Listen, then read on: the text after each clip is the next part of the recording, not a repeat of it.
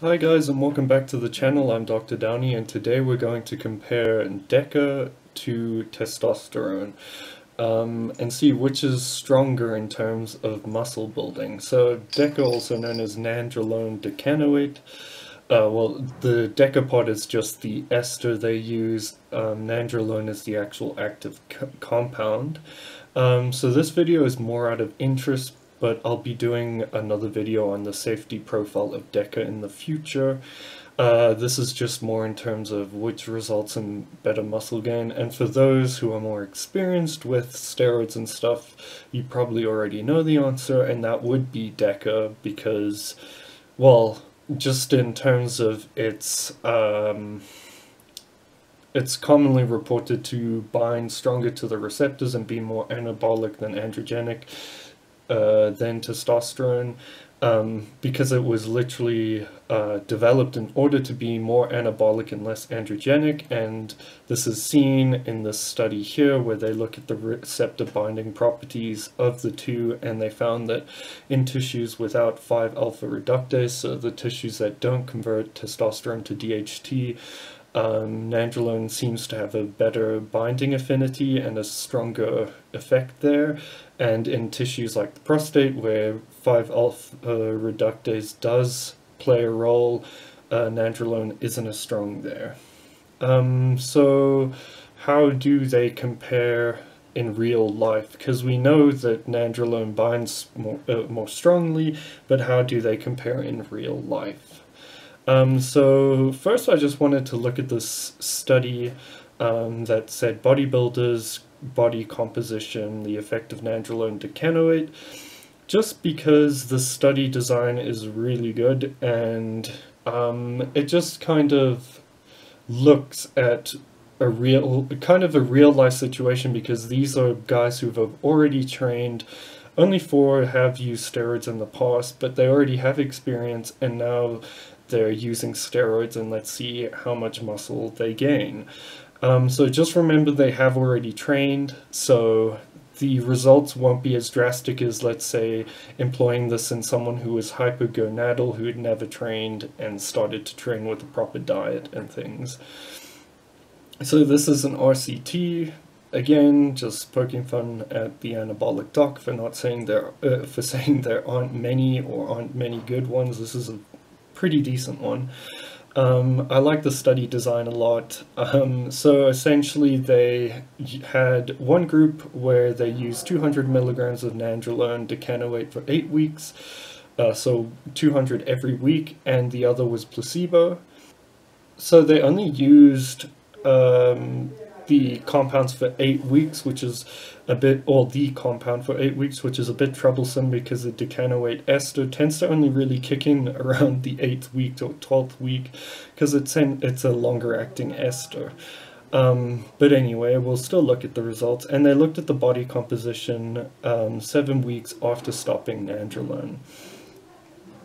And nandrolone tends to stay in the system for about a month, so this would give adequate washout time to see if the results could be sustained post-withdrawal of nandrolone. So let's look at the results. As you can see here, nandrolone resulted in a significant increase in body mass, and that was 2.2 kilogram gain in the nandrolone group, and this was sustained. Well, quite a significant amount was kept after 14 weeks, so 7 weeks since stopping, because there was about a 1.6 kilogram gain, so that was probably more lean tissue, and what they lost was water weight.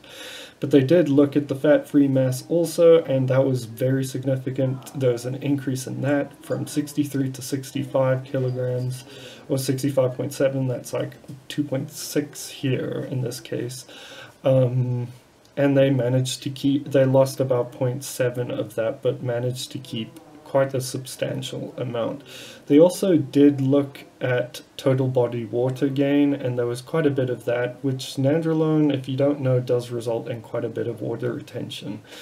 But this normalized after stopping nandrolone, and they still managed to keep quite a lot of size, so they probably just lost water weight. So it just shows how potent nandrolone is. This is an 8-week trial, which isn't a great time period, and these individuals have already been training, and some have already used steroids. So, and they only use 200 milligrams. So this just goes to show how potent it is at such a short duration, even, because for those who don't know, 2 kilograms is quite significant, especially if it's lean mass and not water mass.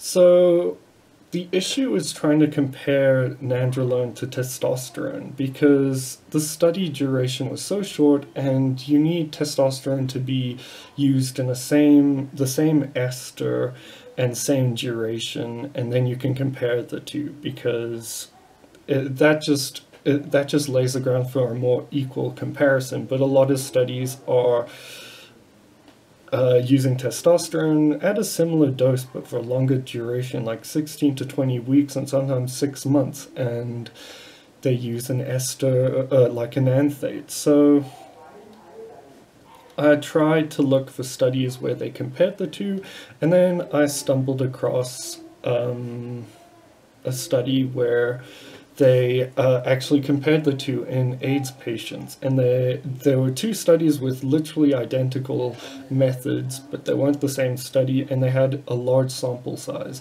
and they compared nandrolone to testosterone. So let's see what they found. Well, first of all, let's describe what the method they used was. So they compared nandrolone to testosterone. So they used nandrolone at 75 milligrams a week. It was actually 150 milligrams every 2 weeks, and then the testosterone, they said it was an anthate, but it was actually sustanon. So I like the fact that it was actually sustanon, because that does have a decanoate ester, although it does have short-acting esters. Sustanon's results tend to be displayed later. I've just noticed that. So again, don't read the abstract, because they said testosterone and anthate, and they didn't use an anthate. But anyway, they use nandrolone at 150 every 2 weeks and testosterone at 250 milligrams every 2 weeks, and they did this for 12 weeks. Again, they didn't use comparable doses, but the results will speak for themselves. So we'll look at the first study. Remember, both of these studies had identical methods. And so the first study, let's look at the results. And if you see here, you can see that there was a significant weight gain in the nandrolone group as compared to testosterone. So it was almost double in the nandrolone group, and the fat mass was negligible in the gain was negligible in the nandrolone group, whereas in the testosterone group there was a fairly significant increase. So this already shows that the gain in mass in nandrolone is double that of testosterone, even at a lower dose. So let's look at the second study, which again use the same method of nandrolone and testosterone compared to placebo. And if we look at the lean body mass gain, nandrolone gains double that of testosterone. And there was more intracellular water retention, but that's known to be caused by nandrolone. So even at a dose that was lower than that of testosterone, nandrolone seems to be far more anabolic, and it supports this theory of nandrolone's binding affinity to the receptors as compared to testosterone. And again, if you look at other studies where testosterone was used in 200 milligrams, they're often in patients who haven't trained and result in significant increases in body mass, which sometimes are comparable to the gains that nandrolone had caused in the first study I mentioned.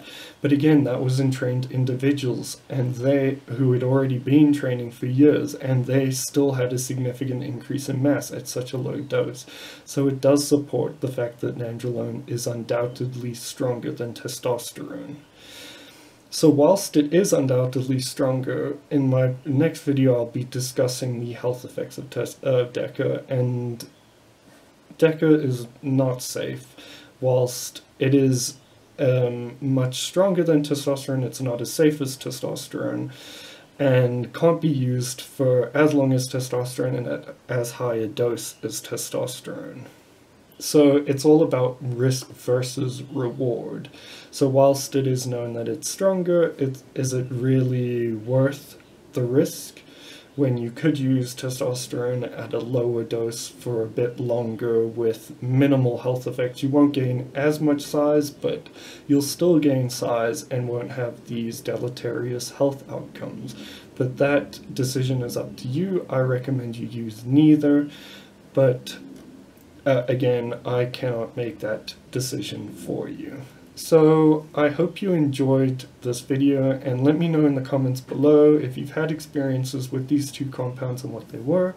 And remember to like and subscribe if you're not already, and I'll see you in the next video.